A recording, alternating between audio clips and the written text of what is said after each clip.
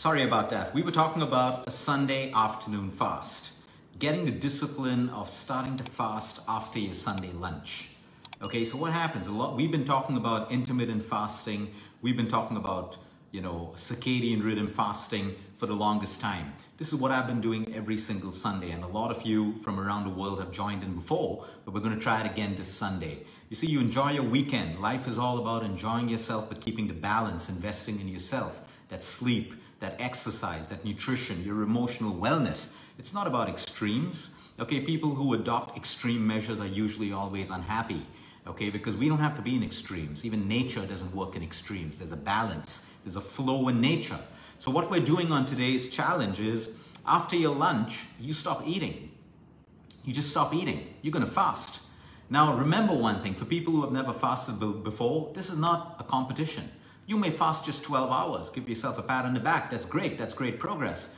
The day after that, you may fast for 13 hours and then maybe 14 or 15. The point is, in today's challenge, when we stop eating after lunchtime, we're not setting a target of reaching 24 hours or 26 hours or 16 hours or 14 hours. We're just setting an intention.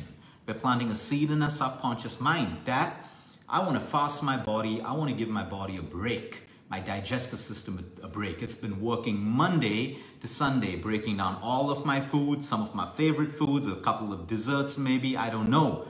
But I want to give my digestive system a break, because by now all of you would have learned that there is no cosmetic on this planet that can give you the benefits that fasting gives you. There's no shampoo, there's no glow cream, there's no anti-aging cream that can give you that kind of skin or hair or glow that therapeutic fasting done the right way gives you.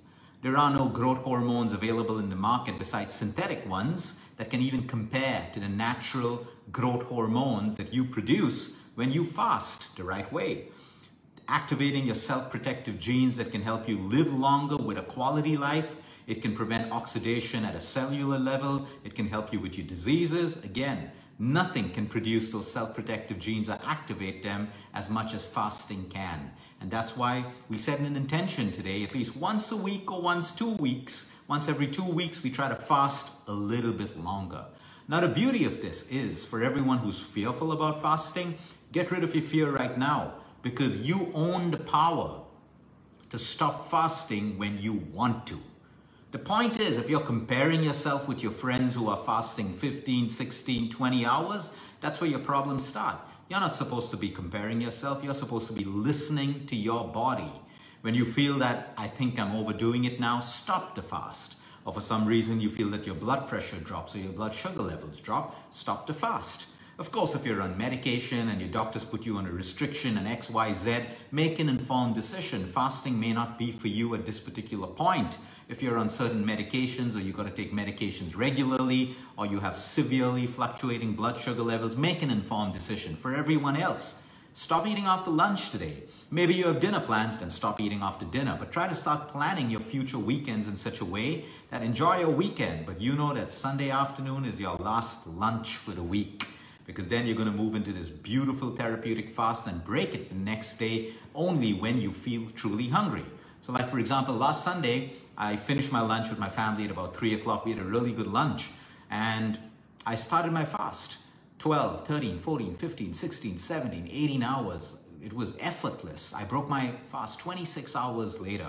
It's been about almost a year and a half since I actually did a 24 to 26 hour fast that happened effortlessly. Okay, I didn't have to push myself. My energy levels were fantastic. My focus, I did all my patient consults in the morning, a couple of videos. It was a beautiful day. In fact, so beautiful, I didn't feel like breaking my fast at 26 hours, but I needed to feed my body, so I did it. So my point is, whether you achieve 12 or 13 or 14 or 15, the good thing is you started. You made an attempt. You took the first step towards building discipline of ending your week with a beautiful fast to respect your body and give your digestive system a break. So we stop eating after lunch. Now I like to integrate a dry fast with a wet fast. So what happens is, out of my entire fasting period between today afternoon and tomorrow, I may be off water for 12 hours or 13 hours or 14 hours, and then I may start to drink water, but continue without food. So I'm still doing a longer fast. Some part of it is dry, and then I integrate the wet part in it. So I'm getting therapeutic benefits of dry fasting as well as wet fasting together. Okay, so the point is start. Start today if you can. Don't wait for tomorrow. Don't wait for the next week. I like the discipline of, I know Sunday afternoon is my last meal, so I enjoy my week and I put in the discipline every single week.